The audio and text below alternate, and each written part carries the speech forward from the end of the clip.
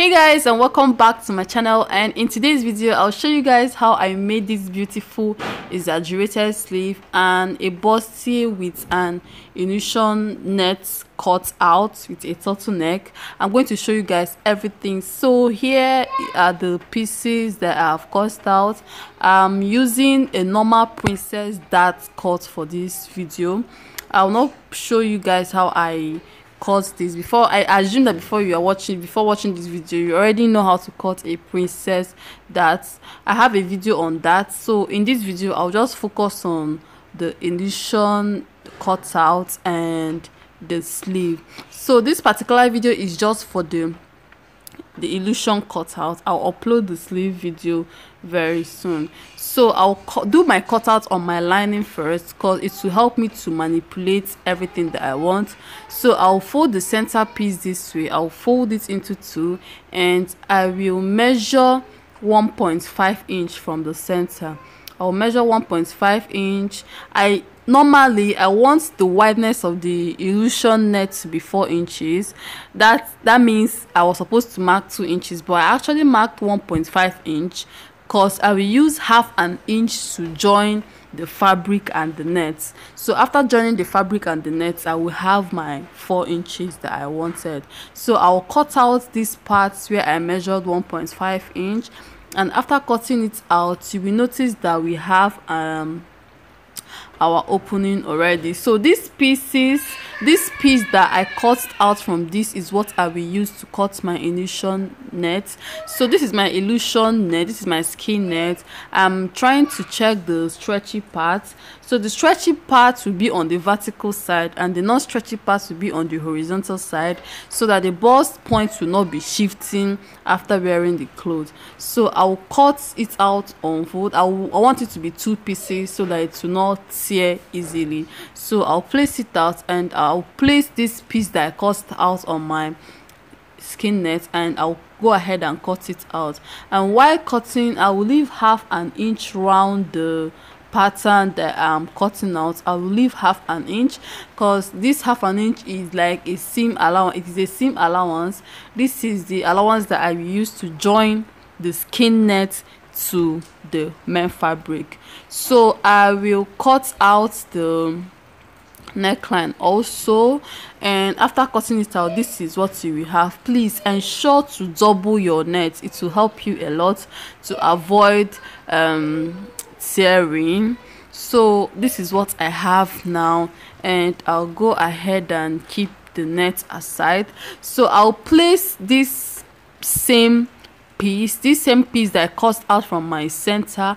I'll now place it on my lace because I really want to cut this on my lace directly to avoid mistake. So I'll place it on my lace as well and I will cut it out. So I'll cut out exactly what I have on the lining.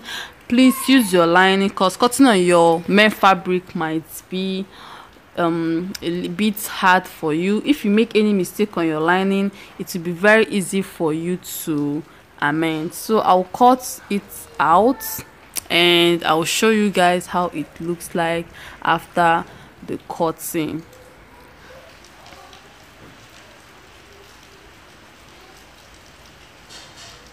So this is what it looks like. So I'll place the skin net in between and I will join them together. I'll join the skin net on the main fabric. On the lining part, I will join nothing. On the lining part. So I'm done joining my skin net to my main fabric, and this is what it looks like. So as you can see, it is not too stretchy. So after joining this, I'll go ahead and join the side pieces. Remember to add your wording before cutting this out. So I'll go ahead and join the side pieces of my princess that's cut. I'll join the side pieces and then come back to show you guys how or what it looks like. So I'll also repeat the same thing on my lining. I will join my side pieces to my center, piece. Remember that I cut out my pattern from the center piece. That is why it is two now. I now have two pieces there. So you will take your time and join them carefully so you will not misplace any pieces. So this is the back part. I have also joined my princess dart for the back part. I've done that on my fabric and on my lining. So this is the front. I've finished joining my side pieces, and this is what it looks like. So you will notch it and iron it so well so that the breast cup will relax. So this is my lining for the front part. It will be open at the center. I will not join any nets here. This is what I will use to turn the rough part on the illusion nets. So I'll go ahead and iron my back pieces as well. So I'm going to do an inseam finishing for this dress. So I will join my main fabric separately and I will join my lining separately. So I finished joining my zipper allowance. I like taking out my zipper allowance first before shaping my clothes. So I've joined my zipper allowance on the lining and my zipper allowance on the main fabric. So this is what it looks like. The next thing that I will do now is to join the front and the back pieces together. I'm doing this just for the main fabric. So after joining for the main fabric, I will join the lining too. I will join them separately. So I'll place a fabric under my breast cup so that it will stand, because standing will help me get an accurate measurement. So I'll pin the front and the back pieces together to avoid any mistake, and I'll take my body measurements. I'll measure my bust and I'll measure my waist as well. So I'll mark them and I'll go ahead and join with my sewing machine. So after doing this, I'll also pin the back part and I'll repeat the same measurement. The back part might be a bit tricky, but feel free to take your measurements. Maybe after, you can as well do your normal adjustments in order to meet up with the measurements on the main fabric. So I'll pin it as well and I'll take my body measurements.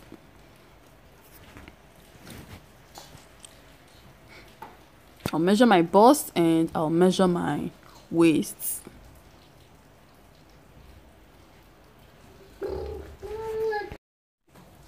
So I'm done joining my main fabric and the allowance is much, so I'll go ahead and trim out some allowance because this will be an inseam finishing. I wouldn't want it to be bulging out by the side, so I'll go ahead and trim down the allowance. I'll trim my armhole a bit as well. Remember, I've not joined my shoulder and I will not turn my neckline. Reason is that this dress has a turtleneck, so I'll go ahead and iron and I'll leave my shoulder for now.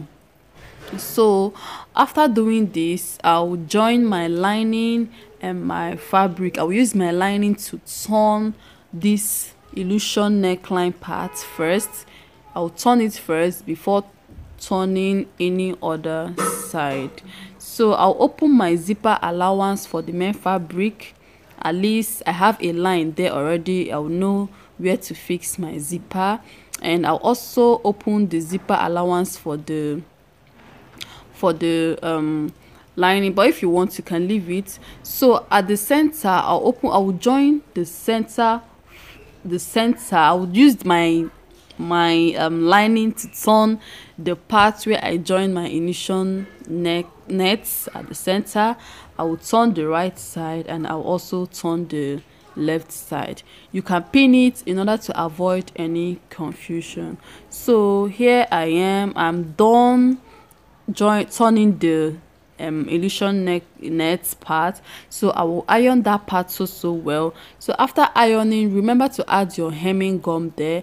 Adding your hemming gum will help you hold down your linings so well, so that it will not be popping out when wearing the dress. So after ironing, this is what you will get. So after that, I'll go ahead and join my shoulder. I will join the shoulder for the fabric separately, and I'll join the shoulder for the lining separately. So I'm done joining the shoulder. I will turn this out and iron so well.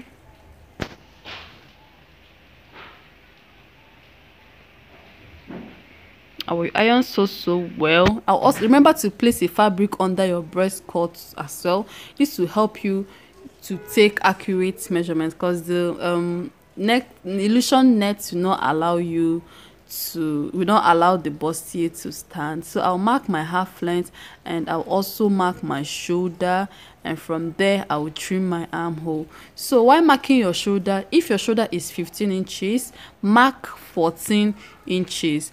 This will help the sleeve to come up a bit. Remember that the sleeve is an exaggerated sleeve. It will help the sleeve to come up your shoulder a bit, and this will give it a very fine fitting.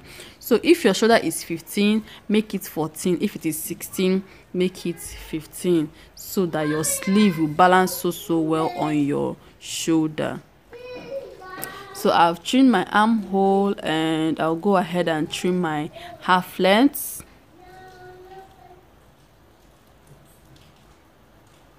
So take your time and trim your half length so well. So after this, I will open it up. I'll open this place up, and I'll now go ahead to close my zipper allowance.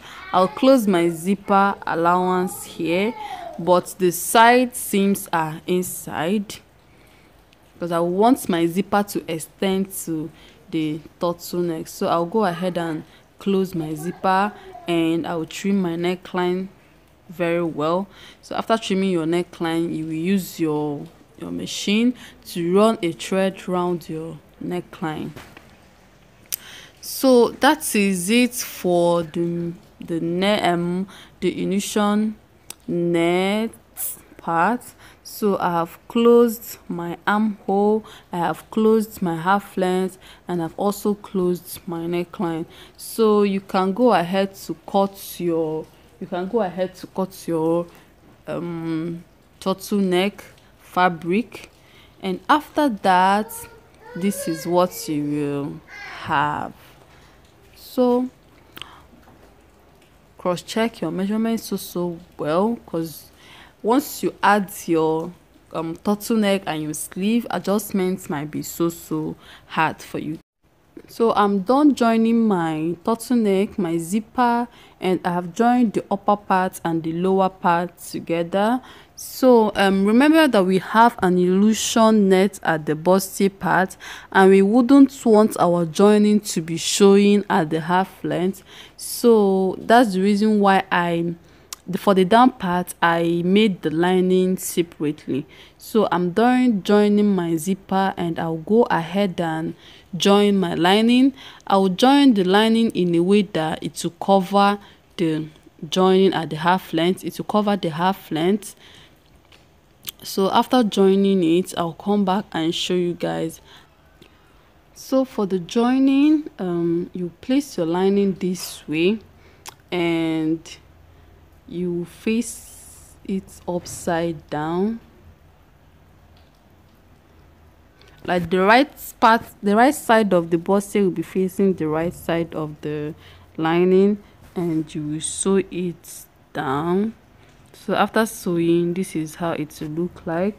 And after that, I used a hemming gum to close it at the zipper allowance. So this will give the down part a good finishing as well, and our half length will not be popping out will not be popping out when wearing the clothes. So guys, this is all for now. I'll upload the sleeve video so soon. Thank you guys for watching, and please do not forget to subscribe and hit on the notification bell. Bye.